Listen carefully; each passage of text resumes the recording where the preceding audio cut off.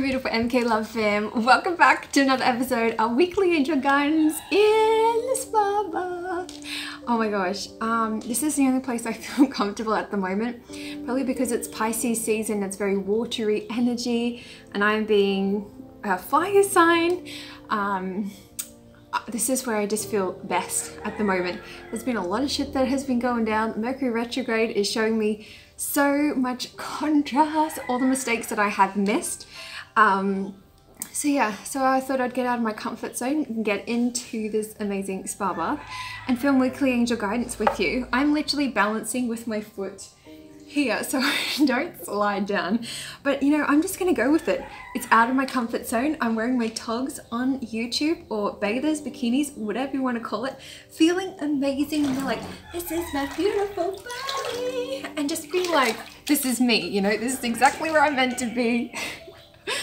Crazy shit going down and all. So this week I'm going to be reading the Shadowscapes Tarot, which you guys know is my favorite, and being a minimalist, this is my only tarot deck, so I use this every single day. I have my little breadboard down here to put the cards on so they don't get wet. It's a little wobbly, but we're just going to go with it. Haven't got my mic on today, no ring light. My ring light is in the office over there, but I'm just like, oh, I just don't want to do such a polished video. And as I just said that, there is literally this beautiful white butterfly. Maybe you'll see it coming around here. Anyway, transformation must be the key to this week. So much is going on. So anyway, this is from March the 11th to the 17th. This week we're going through two phases of the moon. One of them being the crescent moon. This is when we refine our intentions, and something else.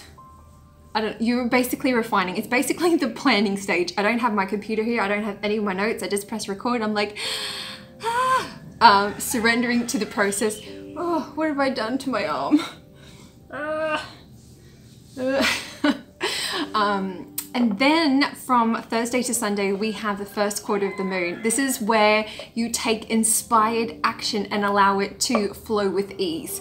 So let's see what we need to know. By the way, this is just a general reading, so just take from this what feels best for you. And I'm praying everything goes perfectly and I don't lose any cards, because it'll be really hard to get them. Anyways, so let's see what we need to know collectively for our beautiful MK Love fam for Monday. Oh, by the way, if this is the first video you've ever watched, you'll be like, what the fuck are you filming in a bar for? Well, my name is Melanie Kate Love. I make videos every single Monday with this beautiful series called Weekly Angel Guidance, where I help you deal with the energies associated with the week ahead. If you want to know anything about veganism, minimalism, spirituality, check the rest of my playlist. That's stuff that I've done in the past like 4 or 5 years of YouTube, but we're in Weekly Angel Guidance now, so let's see what we need to know for this week.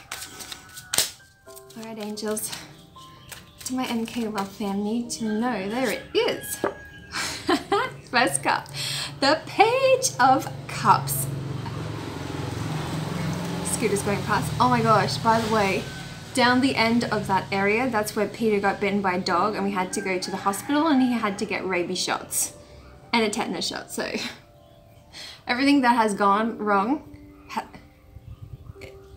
Anyways, so just telling you right now to just breathe. What do you need to do to find your breath as you're going through this massive transformation? You may have noticed that the numbers that you have been seeing are completely different to your norms. For me, I'm seeing 555, 555, 5555 all the flipping time. And the last time I saw that was just before I bought the course that helped me prepare my coaching program, which literally changed my whole life.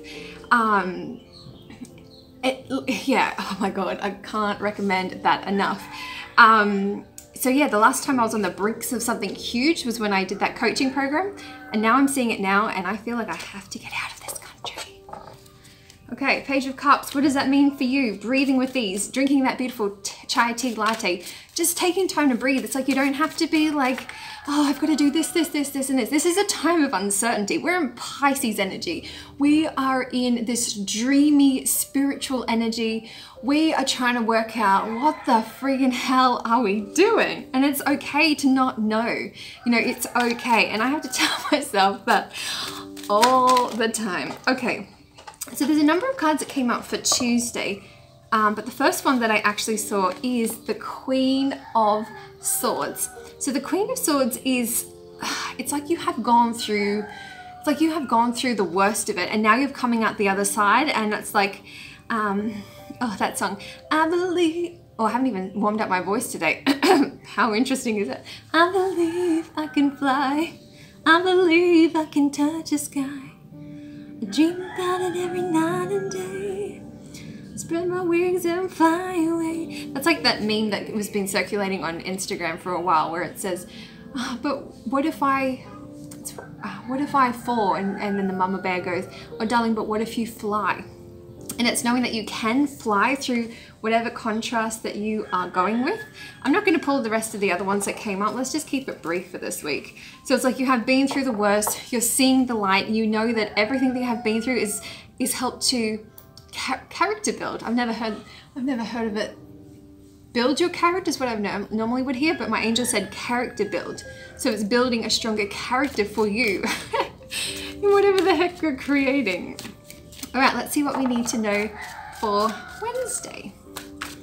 By the way, this is a workout trying to hold my leg here and balance, and I'm like squishing my boob at the same time, but the things you do for YouTube for a great shot where the lighting is this way. All right, what do we need for Wednesday? There it is. Oh, big wheels keep on turning. Chariot, so you are moving at a rapid pace, and you're going through so much contrast, but this is also like, I feel like it needs to be linked through to the Pisces energy. As you know, last week we had the new moon in Pisces, and we have Mercury retrograde in Pisces. Retrograde, if you're new to my videos, Mercury retrograde is a time that happens 3 or 4 times a year. It lasts for about 3 weeks, but there's a 2-week shadow period before and after. Mercury is a planet that rules technology, communication, and transport. And it basically shows you things that you have missed. This is where your computer could start acting up. This is when, I don't know, like I've had so many troubles with my computer this week. But it's like having the awareness and knowing that it's coming and not being so cranky, it helps you kind of work through that contrast. To me, this card means that you're going in the right direction, which is basically what I said last week, because I'm pretty sure we had this card. And it's like you are going the right way. It's not going as fast as you want to. This is kind of like where you're trying to, as I said last week, dot the I's and cross the T's. You're going through this time of uncertainty, but there is still movement. Your angels are like, darling, we have this all figured out. You thought you were moving to Bali. No, you may be moving to Kuala Lumpur, you may be moving to, what else is on the cards for me? London, or you may be going to Ireland. Whatever it may be, it's this dreamy state that you are going through, but there is movement. You are going in the right way. It's like some of you may have experienced a lot of divine interventions. Let's get clarity on the Chariot and just see what else this is actually relating to for you. There it is. Oh, so we're getting 2 cards that came through, which was the other 2 that came under the Queen of Swords, but I was like, no, I don't want to pull it. So the other one is the 2 of Pentacles, which we've been talking about for flipping ages, which is your balance. And the sun will come out tomorrow, bet your bottom dollar that tomorrow. So it's like knowing that you've been through the darkness. As I've been saying before with the Queen of Swords, you have been through the worst of it, you know? It can only get better now. Whatever the lyrics are to that. So it's like you're finding well, this whole year so far has been all about balance. All right, let's see what we need to know for Thursday. All right, clarity on Thursday. Anyways, I hope wherever you are in the world that if you're in freezing cold, that you're wrapped up lovely and warm and you have your beautiful cup of tea, or if you're somewhere hot, you're in the air conditioning, or you're near the beach, or you're in some type of water. I just thought of that just then. I'm like, I keep, like, yeah.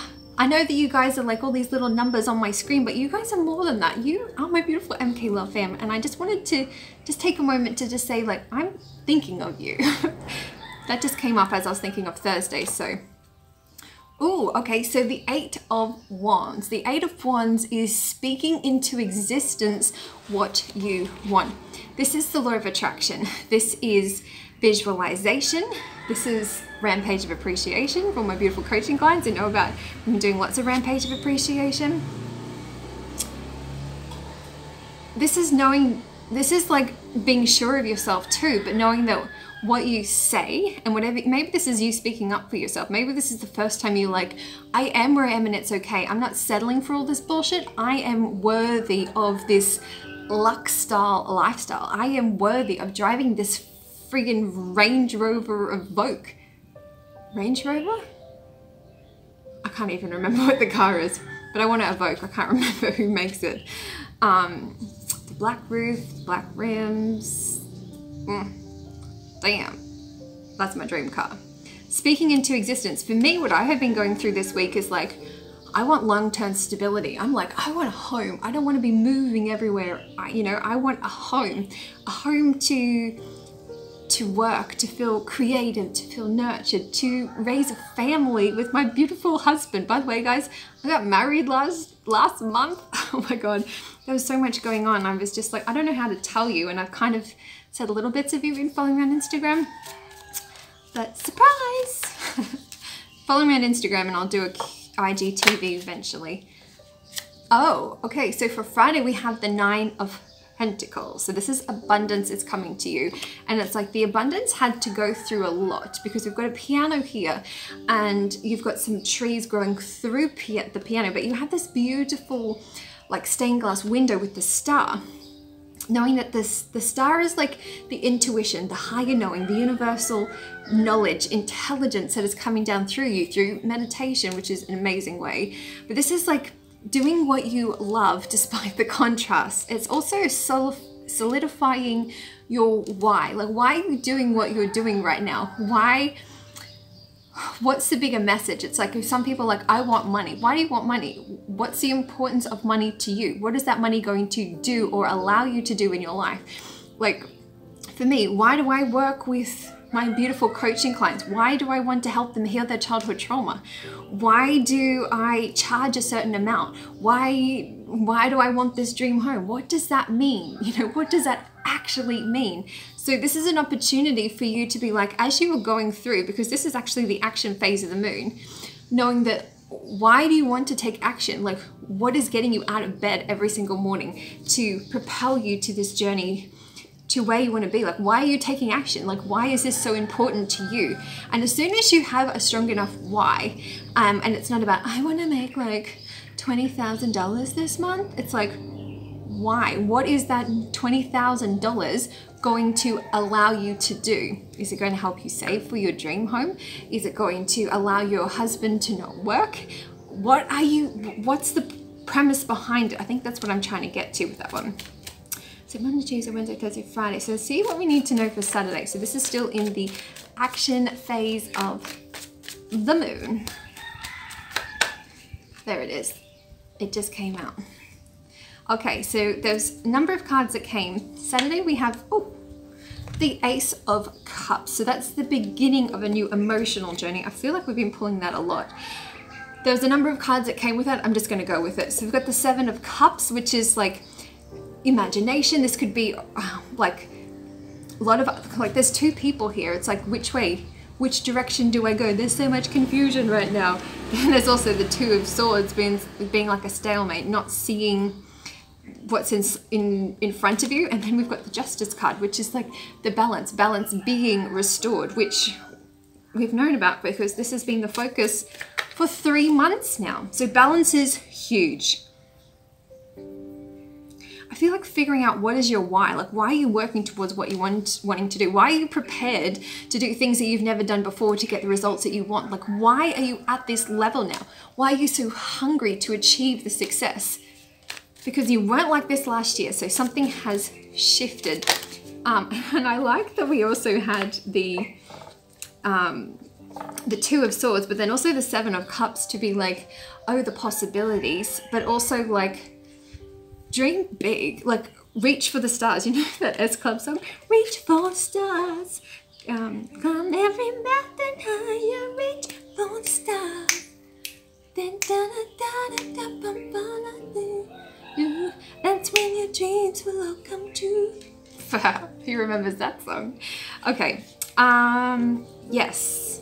So just dream big, that's what I'm saying. Be easy on yourself, and as you find the areas which are unbalanced in your life, you're restoring them. And the angels are making it perfectly clear to you right now what you need to do. So don't be afraid to take action.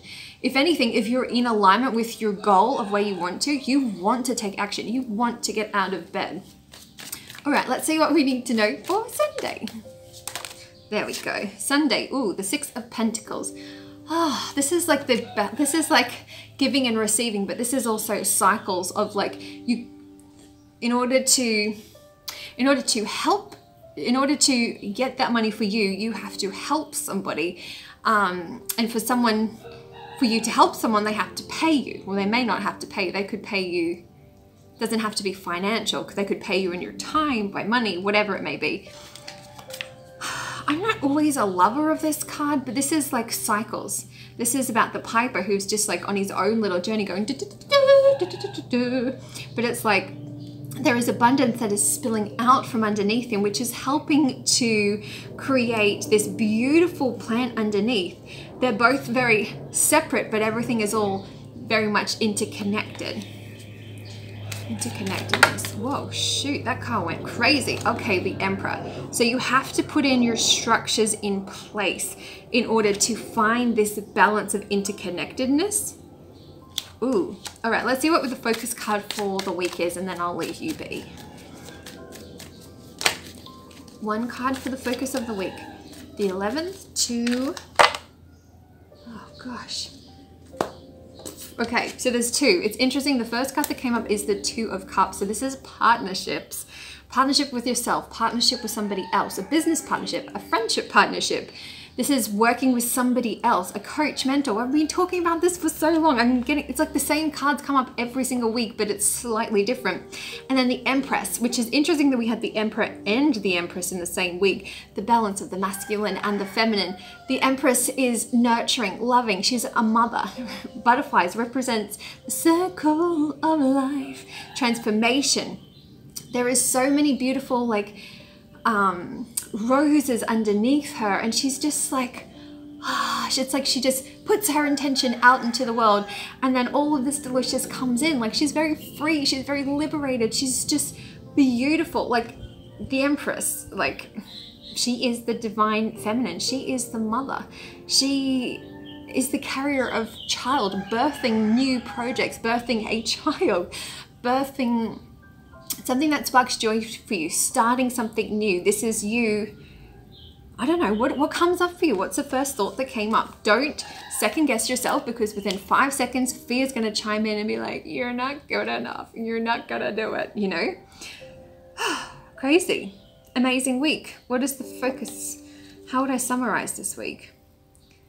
Need to breathe, knowing that you've been through the worst, you're finding your balance, you're speaking what you want into existence, you're putting in your structures in place, you're taking inspired action, and you're at a new level where you're dreaming so big. And you know what the thing that happens when you dream really big is it scares a lot of people around you. They're like, I always said to my family that I'm going to build a shipping container home.